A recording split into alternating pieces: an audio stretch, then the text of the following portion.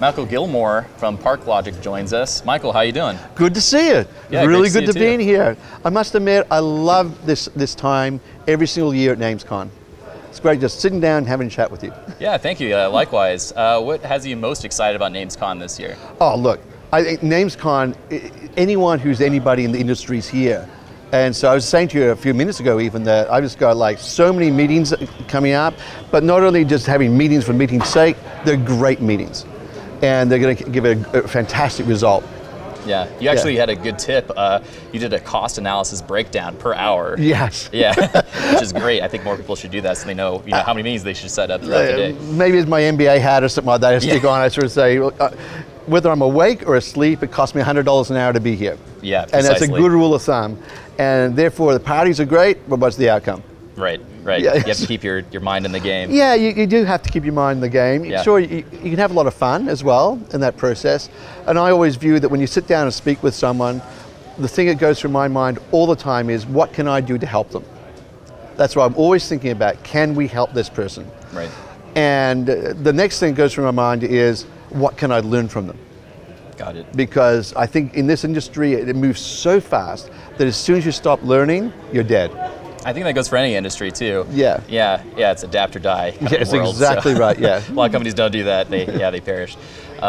What sort of hot topics do you think are going to be building at NamesCon this year?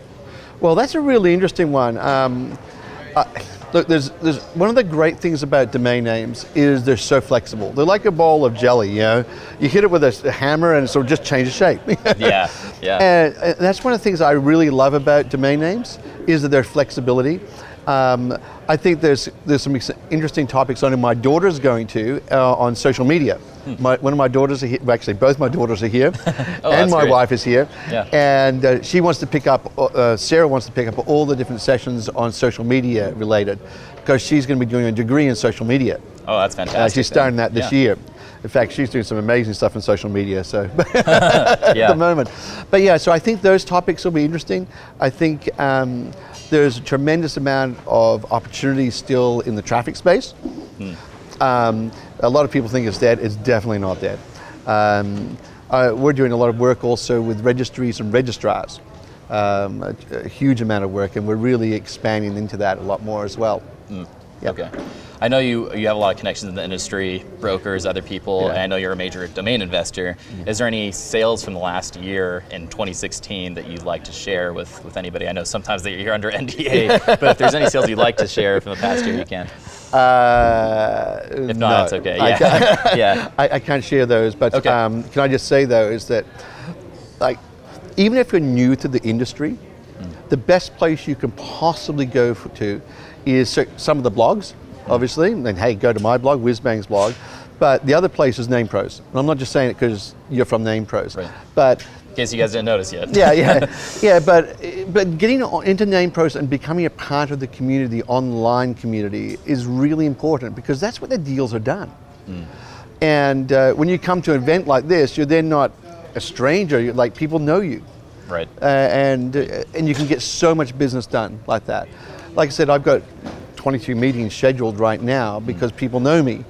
And they know that I've been around for like last 17 years or whatever it is. And so, yeah, and it just takes time to get into an industry, but whatever you do, become a part of like the forum like NamePros. Yeah, it's stupendous device. I mean, people should really take heed of that.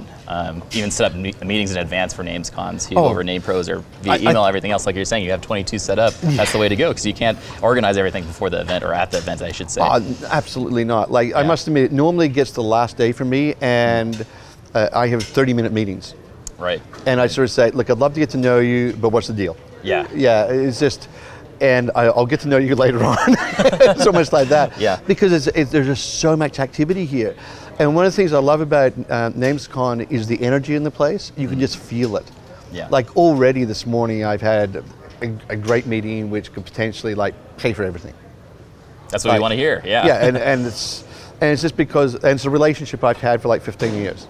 Oh, that's great. Yeah, so they're all forged here, re-enabled here. Correct. Yeah, reinvigorated.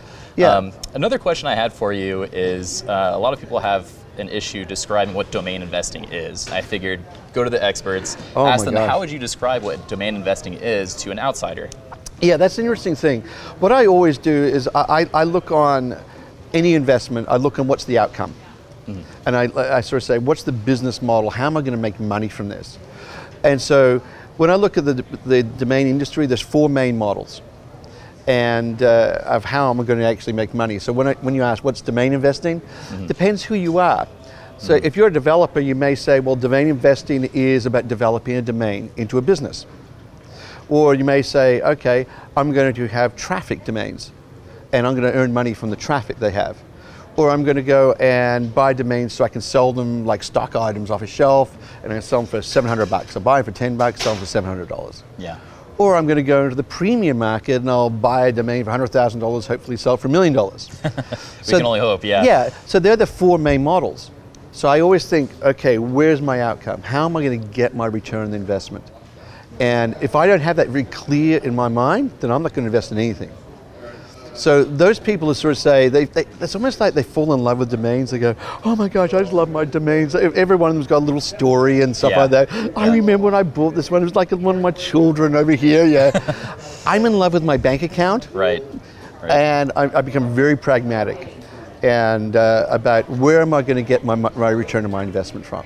Right, we have to make sure we remember that these are assets we're talking about. Yeah. And it is investing, right? It's not a hobby, It's not a it's hobby. investing. That's correct. So you have to keep in mind, do you want the cash or do you want the asset? And That's what do correct. you want to part with? So. Yeah, that's the thing, is that, and there's nothing wrong with having a hobby called domaining. Oh yeah, of course. There's a lot of people who do. They just love collecting these things and all that sort of stuff. And I don't have a problem with that. Yeah. Me, I'm a business guy, and I want to get to how am I going to get my return. Right. And that's what I'm very focused on. So I always look at those 4 business models. So I've actually said to people at different conferences along the way, I said, if you want to sell me something, talk about why I should buy it according to the 4 business models. And then smart. do the pitch in that way, and then I'll be listening to you. Yeah. If you say, just because it's a really cool domain, and hey, I bought it in this way, and now yada yada, I don't really care. Right, yeah. And that's great advice, honest advice too, because more people are maybe not saying that to them, and they're losing out on a lot of sales for that reason. Yeah, that's correct. And the other thing, I wrote an article on my blog, and I said, don't pitch your hamburger domains at Michelin star prices. Yeah. Yeah. And so many people walk away from a deal for $750 because they think it's a $75,000 domain. No, it's a $750 domain. Right. Just sell Something it. that's, it's 16 characters long. Yeah, just sell it and move on. Like, you just made like 10,000% in your money anyway. Yeah, that's unheard of in most industries. That's exactly right. So just move on, because the name of the game is stock turn at that level. Yeah. Is how do I move from a 1% to a 2% stock turn? That's my name. So it's all about transactions. It's not about the value of the transaction. Exactly right. It's like you're selling washing powder. Yeah, that's what you're doing. You're not selling Maseratis. Unless you have those one-word.coms, but that's a whole different. We probably don't need to give those people advice, right? That's a premium domain. Yeah. That's different. Yeah, that's exactly. Different. Yeah. Anyway. Yeah, well, thanks for stopping by. I really appreciate it. And I know you have a busy great. schedule, 22 meetings. This is number 23, I think. Yeah. No, it's been really good. And can I just say, once again, reiterate, is get involved with NamePros. Thank you very much. And people need to do that. Can I just say, it's been fantastic. Yeah, it's been fantastic. Really Thank good. you for stopping by. I really appreciate it. Great stuff. Thanks a lot. Thanks, Michael.